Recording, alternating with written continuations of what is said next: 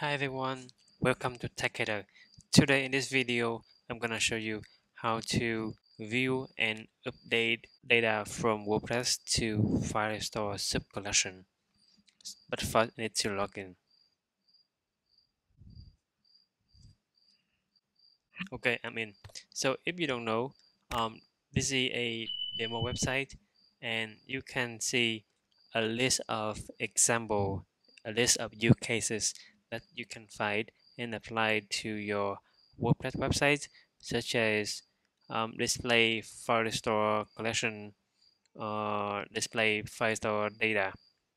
So a lot of example that you can use.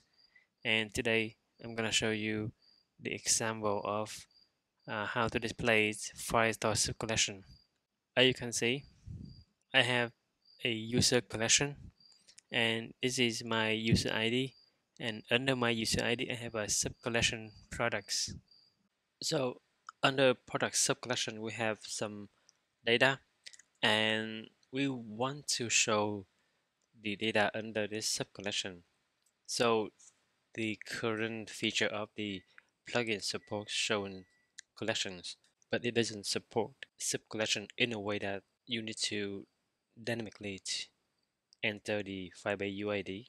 So the existing shortcode does support subcollection, but you need to specify a static path of the subcollection. So this will not be changed and it still work.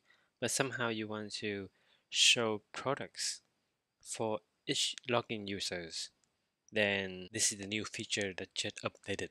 Okay, let me show you. This is an example of getting the products under this product subcollection. We have two record, and to get that two record, you specify the get Firebase UID, and during the loading process, this get Firebase UID will be replaced by the login user UID. So that's why by using this shortcode, you will able to view the subcollection under these users.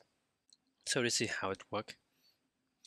The same thing with saving and updating data. So in this example, I have saved data to Firestore database. Let me explain to you.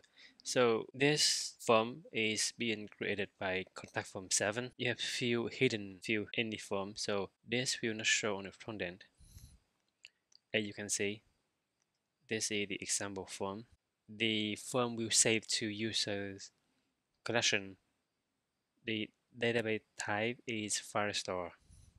Okay, this is the main thing. For subcollection, you can use like user, some path, and then products. It still works, but somehow you want to submit to this login user, you must replace this one with get Firebase UID. So you replace this collection name with the users. This will not be users anymore. It's gonna be users yes Firebase UID products. And after you submit the form, it will submit under the product subcollection here. Okay. This is how integrate Firebase Pro plugin support subcollection. Okay, so this is how you create a new record to a root collection or a subcollection by replacing the collection name. If you have any question, please let me know. See you in the next video. Bye.